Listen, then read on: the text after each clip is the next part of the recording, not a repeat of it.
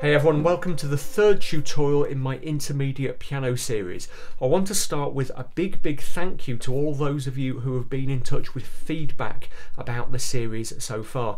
Now the good news is that those of you who have been in touch have all said that so far I'm getting the level about right. It's challenging, which is good because it needs to be challenging. If we don't challenge ourselves, we don't improve. But nobody has so far said it's impossibly difficult, and even better, nobody has said it's far too easy. So far we seem to be kind of in the right zone, so this is the level I'm going to continue at. In today's tutorial we're going to look at some new scales, just a couple of new ones, but also talk about how you can develop your scale playing. We're going to be playing bigger, we're going to be playing more, we're going to be focusing much more on technique, because that's what you're going to need to help you as you begin to work on more difficult pieces. Just before we go any further, I need to say another big thank you to those of you who have signed up to support my crowdfunding campaign at patreon.com/BillHilton. Signing up to support me on Patreon doesn't really have to cost very much. You can do it for just a couple of dollars per tutorial that I post on YouTube, and you get some fantastic benefits in exchange. So you get access to my piano packs, which are full of original pieces, exercises, useful links, challenges that you can use to improve your piano playing. You get priority support from me personally, and you also of course just get to join my fantastic Patreon community, which is full of really friendly people. We have a really good time talking about all kinds of interesting piano and music related things. So if you'd like to sign up or find out more, just head over to patreon.com/BillHilton. Now, if you think back to the first tutorial in the series, I asked you to be working on some specific scales, all fairly basic ones, and I included all of them in score in the PDF that accompanied that tutorial. They were the major scales of C, G, D, A, F and B flat, and the minor scales of A, D and G. And importantly, the minor scales I wanted you to practice both as natural and harmonic minors. So hopefully you've been doing this. A natural minor, just to remind you of the difference, goes like this. I've done it over 3 octaves there, whereas a harmonic minor is exactly the same, but it has the sharpened 7th, so G sharp instead of G natural. And when you're practicing your minor scales, it's always helpful to do them in both forms. Later on we'll come on to melodic minor scales as well, which are a bit different, but for now we're just working on natural minors and harmonic minor scales. You will also hopefully recall from that first tutorial that I asked you to practice a bunch of broken chords, but we're not going to work on broken chords today. Today we're just going to be entirely about scales. Now the first important thing we need to do if we're going to take our scale playing and indeed our piano playing to the next level is to understand why scales are so important. They are absolutely critical. Teachers, unfortunately, often underplay the importance of scales. They nag you to play your scales, but they don't give you a deep insight into why scales matter. And because of that, a lot of people fall into the trap of thinking, well, scales they're handy as warm-ups, they're handy to kind of get my hands going before I practice my pieces, but the pieces are the main event. Scales are just kind of a sideshow. And that's absolutely not the case. If you understand why scales matter, then it will help you to practice them more effectively. So I just want to look in detail at that now. Let's do that by looking at a simple scale in the right hand. I'm going to play the scale of C major over 2 octaves just in the right. Now as I do it, let me name the movement that my hand and my fingers are making. Here we go. Thumb under, thumb under, thumb under, 3rd over, 4th over, 3rd over, and back down. That was a really scraggy scale, but it will do to illustrate the points I'm trying to make. Now, those thumb under and finger over movements that we had there are critical to playing the piano. They turn up in pretty much any piece you want to play, any improvisation you want to play above a certain level. Once you're beyond the level of absolute beginner, you are doing those thumb under and finger over movements. Now, scales give us a systematic way of practicing probably 90% of all of those movements that we'll ever have to do. Okay, and that's because each scale gives us very subtly different movements. Yeah. So if we work through all our scales, I know we haven't learned all our scales yet, but when you can play all your scales, major and minor keys, it gives you a very thorough and, as I said, systematic way of mastering those individual movements and training your hands, training your neuromuscular memory to have all of those individual movements at your disposal. So when you come across one in a piece, say you come across this movement, you know, the 6th to 7th degrees of the scale in D minor, very characteristic gap you find in harmonic minor scales. When you come across that in a piece, your hand just knows how to do it because you've practiced your scales. Okay, so that's the first important thing about scales. They give us a systematic way of learning hundreds of tiny movements that are critical to getting our hands and fingers in the right position and doing so smoothly. The other important thing that scales teach us is fine motor control of the force we put on any given note. Now, you can always tell someone who doesn't practice their scales enough because their playing is very uneven. They don't have that kind of the very fine ability to put exactly the pressure they want on any individual note, and that leads to scraggy and rough sounding piano playing. So when we practice our scales, one of the important things we try to do, and it's really difficult and it's impossible to do perfectly, and whenever I play a scale on the piano, you'll often hear me moaning about how bad it was because of this.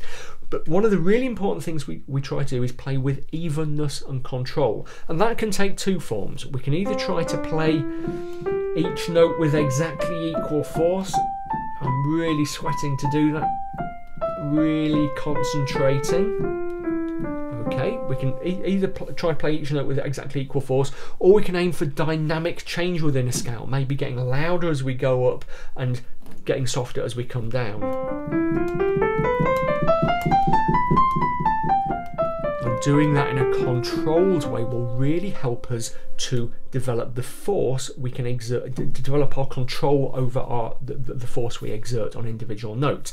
That is complicated, as we'll see when we go through our scales and the techniques in detail in a moment. That is complicated by the finger movement. If you're doing this, you've got your thumb under there, you've got your thumb on your C and you're coming over with your fourth. It's really difficult to put the same force on the C as it is on the B. Okay, that is really tricky. You know, just putting the same force on those three notes played with second, third and fourth, no big deal. But when you've got an awkward movement as well, then putting the right force on becomes really challenging. So again, practicing our scales helps us to master that, helps us to work on our skills in a really systematic way. So when we then get to playing our pieces, to playing our improvisations, we're not coming across anything that kind of surprises our neuromuscular memory. Okay, you know, our hands aren't thinking, our brain isn't thinking, oh, I haven't seen this movement before, what do I do?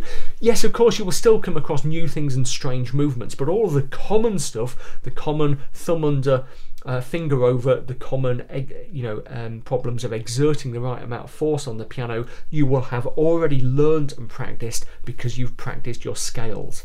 So hopefully I've convinced you that it's really worthwhile learning how to play your scales right. Now, in practical terms, what does that mean? Where should we go on from here? So to start with, let's just think about the scales that you can play already. C, G, D, A, F and B flat majors, and A, D and G minors. Up until now, throughout the beginner series, if you did it, and based on the stuff in the PDF from the first two tutorials, up till now you've been doing everything over 2 octaves, hands together. Okay, now from now on, I want you to keep practicing those scales, but to do them over 3 or 4 octaves when you are working on them hands together. We'll talk about the importance of hands separately in a minute. Working on your scales over 3 or 4 octaves gives you more room to practice each one. It gives you more room to develop that kind of dynamic control. It's basically the standard that people are set once they're playing piano above a certain level. So here's C major, and let's do it over 4 octaves.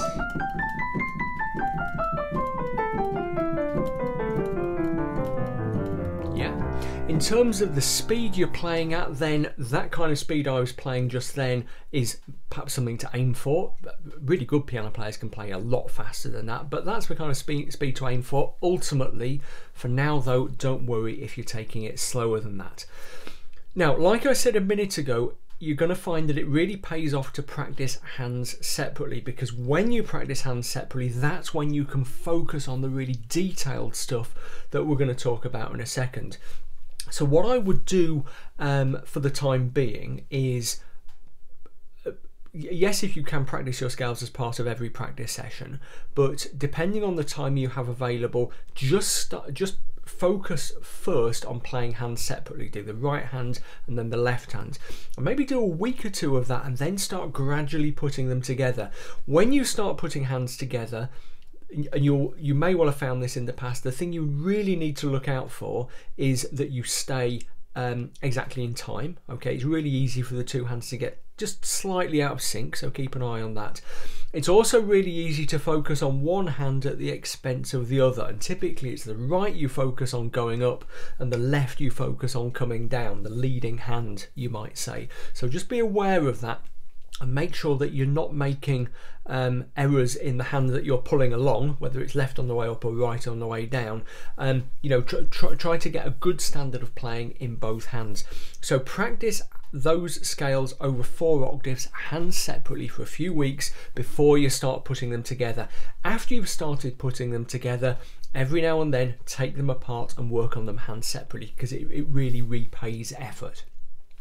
Next thing to think about is your hand position. Now, I'm a terrible person to talk about hand position, because my hand position is absolutely awful. Now, unfortunately, I can't help that. As some of you will already know, I've got a congenital deformity in my lower arms, radio-ulnar synostosis it's called. Basically, my hands are screwed on the wrong way, and it's not really noticeable in everyday life, but it is noticeable when I play the piano, because I have to kind of pitch my elbows up a little bit more than most people, and it means I have to hold my hand quite awkwardly. Well, it doesn't feel awkward to me, it just feels natural to me, but quite awkwardly compared to what you're supposed to do. So whatever you do, don't practice my hand position on the piano, okay? If I kind of contort myself into what you so-called normal people would think of as a natural position, what you want is a good kind of arched hand position like this. I'm having to bend over sideways to do this. A good arched hand position with a little bit of lift under your palm, so you can really drop your fingers down onto the notes. Okay, it's really unnatural for me, but that is what we're after. Yeah, so each finger has kind of a natural, you probably can't see this well, but a natural drop into it, and you should have it so that it feels kind of supported all the way up your arm to your shoulder, but at the same time it should be relaxed. You're after a kind of bouncy, springy feel to your hand, okay? What you need to avoid when you're playing scales is the very flat thing that a lot of people do when they're learning. You know, really get yourself out of that habit if you can. Equally, if you're used to playing jazz and blues, which is typically played with a much kind of flatter hand position, if you're doing it right, then now is the time to adjust to that classical position of, you know, being able to hold your hand a little bit higher and let the fingers drop onto the notes a bit more, okay? Play around with it.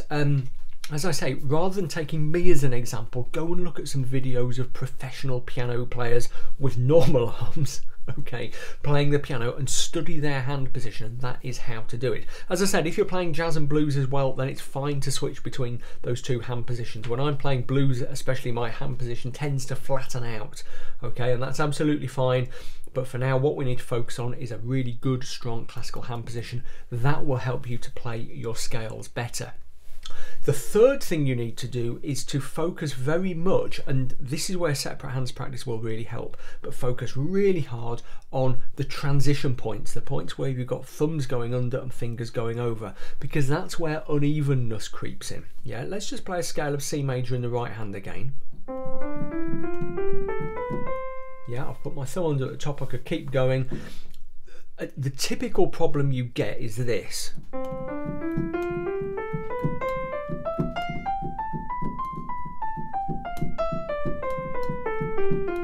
There's an unevenness, particularly thumping on the thumb and on fingers going over. Now, eliminating that is really hard, and this, as I said, is where separate hand practice is going to help. So one thing you can do every now and then is take an individual scale, and I still do this to this day. Take an individual scale, take it really slowly, and really practice those transitions. If you break one of those transitions down in detail, you'll see that they need to be really quick but elegant movements. Yeah, so you play C, D, E, and as soon as your third is hitting the E there, your thumb needs to be coming under into position, and as soon as your thumb hits the F, the rest of your hand needs to be coming over. So don't let it lag. Don't get to here and think, oh right, what's next? It needs to be F. By the time you're playing that note, that thumb needs to be pretty much in position. Same thing coming down. As soon as you hit your thumb on the F, that third needs to be coming over. Same if you're coming down from the top and it's the fourth. As soon as you hit the C, fourth over. And again, the thump is very difficult to avoid. If you look at the dynamic going there, you're hitting the C with your thumb at the same time as trying to bring your hand over, and that naturally leads to a thump. Yeah, so it's a real skill to try and eradicate that unevenness. And here's an important thing: you will never, or you're very unlikely to, ever achieve it perfectly. Rather, it is a goal to aim for. And if you do aim for it, if you constantly focus on trying to play your scales as evenly as possible and in as controlled a way as possible, it will have massive benefits across your piano playing. Now, the two new scales we're going to work on today are E flat major and C minor, which we'll cover both as a natural minor and as a harmonic minor. You can find both of these scales scored out over 2 octaves in the PDF document that accompanies this tutorial, and you can download that PDF very easily without having to sign up or anything like that by visiting billspianopages.com/intermediate. Also in that PDF you'll find a summary of some of the hints and tips that I've given you about scale practice in this tutorial. Now, if you look at those two scales scored out, you will notice that their key signatures are identical. They both have a B flat, an E flat, and an A flat in the key signature. That is because they are the scales of relative keys. C minor is a relative minor key of E flat major, and E flat major is a relative major key of C minor. If you think about C minor as a natural minor, then C natural minor and E flat major as scales share exactly the same notes. Okay, so they are relative keys. What we're going to do is play those scales through and talk a little bit about them, because both of them offer some quite interesting insights into some of the things that I mentioned earlier. By the way, if you've been through my beginner's piano course, you might find these a bit familiar because I think we touched on them towards the end of that course, but I haven't been asking you to practice them in this course so far. So what I want you to do from now on is add them to your practice, refresh your memory of them if you have played them before, and if not, you can get to grips with learning them. So first of all, let's play through E flat major just in 3 octaves. Here we go.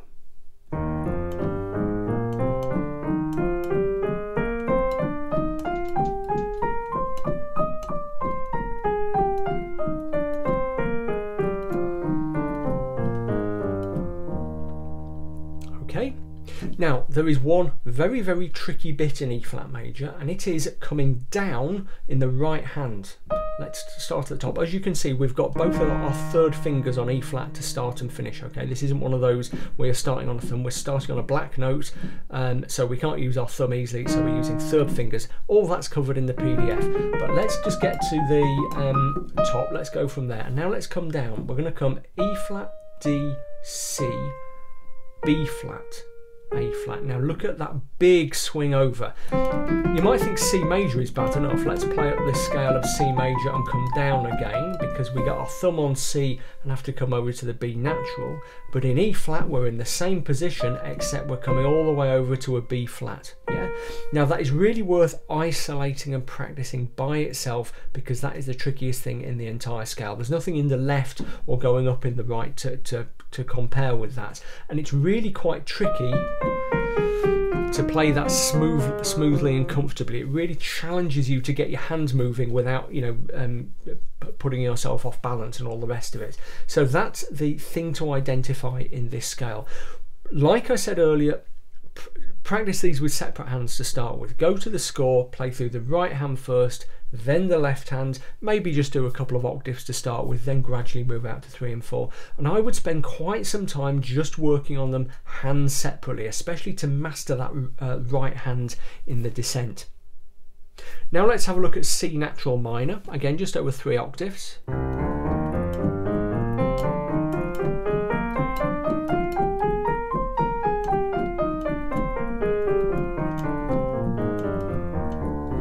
Fractionally easier because we're starting on C's on our thumbs. We've still got that big leap over though. Okay, so watch out for that. Again, maybe practice it with separate hands.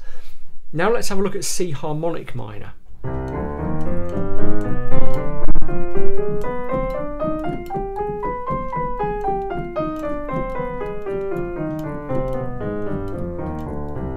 Slightly different challenge here, and again it's mostly in the right hand.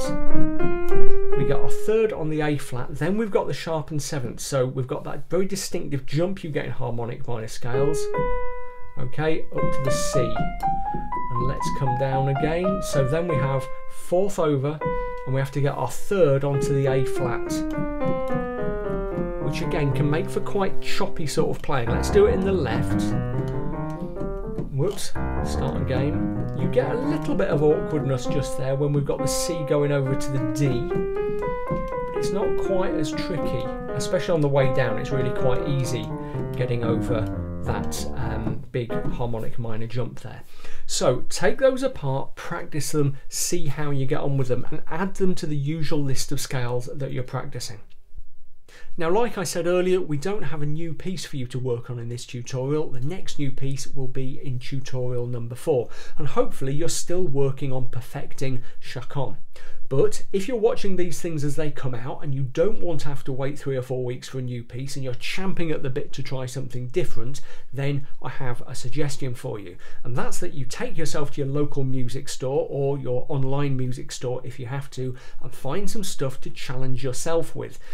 What I would really suggest when you're looking for music to play is that you stay away from pop music and arrangements of film music and things like that, and even sort of piano arrangements of popular classics that were originally written for orchestra. That's because those arrangements tend to be very poor as written piano music. Some are good, but most are pretty weak. Okay, they've been put together on the cheap, basically, not very well, and they won't really challenge you and help you improve your piano playing. Those editions can be fantastic if you just want to jam, if you want to improvise, if you want to use the chords and work out bits and pieces of how these songs work. That's fine, but what we're focusing on here is playing the piano in quite a traditional way. Yeah, so what I would do is try to find some fairly kind of straightforward to intermediate level classical repertoire to work on, and in particular I would see if you can find some good early music or Baroque music to challenge yourself with. So that's music from the end of the 17th century through to around the middle of the 18th century, composers like Bach and Handel and people like that. You should be able to find quite a few editions of fairly straightforward works by those guys, and I'm going to give you a specific suggestion. I absolutely love this book, The Joy of Baroque. It's by this chap called Dénes Argoly, who was a really brilliant Hungarian editor and piano player and composer who created loads of piano education material, and sadly now he's dead, but he was a brilliant editor and preparer of music, as well as a pretty good composer in his own right, and he's responsible for most of the books in this The Joy of series. You know, the stuff like The Joy of Classics, The Joy of Sonatinas, The Joy of Bach, stuff like that. Lots of books worth looking at, but I would particularly look at The Joy of Baroque, because all of these pieces in here are at around about the kind of level that you can work on, and all of them have been very meticulously prepared. So they've all got fingerings, they've got dynamic markings and so on. Often if you buy cheap editions of this kind of stuff, you don't have that. All that's been done in those cases is that someone's gone to the original text, copied down the notes into a music notation program, and it's gone into the book as is. Whereas if you look at stuff by Dénes Argoly and people like Argoly, then much more thought and preparation has gone into it. So The Joy of Baroque, Any of the books in the Joy of series should help you, the ones focusing on classical repertoire, that is. But do have a flick through the music store. You should be at the stage now where you can look at piano stuff or anything written for keyboard. A lot of this material will have been written for harpsichord in the first place, but you should be at the stage where you can look at something and say, yes, I can probably manage that, even if not all of it makes sense to you if you're struggling a bit with mordants and some of the ornaments and things like that, okay? So if you're really champing at the bit for something to play, that is what I would do. So that's it for tutorial number 3. It's been pretty intense, scale focused, technical stuff today, but it should give you a really strong foundation as we move forward into the rest of the series. In tutorial 4, which will be coming out 3 or 4 weeks after this one, we're going to work on a new piece. Between now and then, I really want you to blitz these scales, really work hard on them, really focus on some of the challenging stuff that we identified, those tricky transitions and the challenges of evenness and control. Keep working on Chaconne too. Let me know if you have any problems with that, any questions. If any of you want to record it and you know, send it over to me or put it on YouTube, I'll be absolutely delighted. Always happy to give feedback. And like I said, if you want something else to play, something else to work on while you're waiting for the next tutorial to come out, head to your local music store if you're able to do that at the moment and dig around in their piano music. Okay, that's about it. If you're watching this, then you're probably already subscribed to my channel, but I'll say it anyway. If you're not subscribed to the channel, just hit the red subscribe button and get signed up so you get notifications of all my new tutorials. Don't forget to check out my Patreon, patreon.com/Bill Hilton. Like I said, lots of great benefits if you support me on there, and also my books. By the way, I've got a really good offer running at the moment. It's a bundle deal on all the digital editions of all 3 of my current books: How to Really Play the Piano and Introduction to Cocktail Piano, and 7 Studies in Pop Piano. At the moment, you can get all 3 of those ebooks for just £18.95. I'll put a link in the description text below and probably in one of those little YouTube cards that pops up in the top right hand corner. That's it. Any questions, any problems, drop me a message, drop me a comment. I'll be delighted to hear from you. I'll see you next time.